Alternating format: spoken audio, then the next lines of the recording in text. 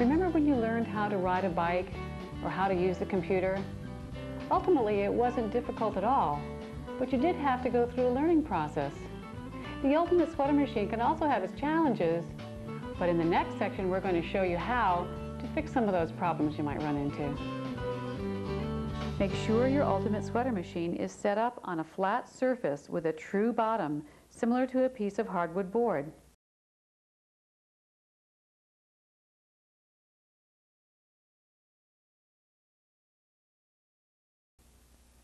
Also, make sure you have not screwed the clamps on so tightly that they raise the back of the bed.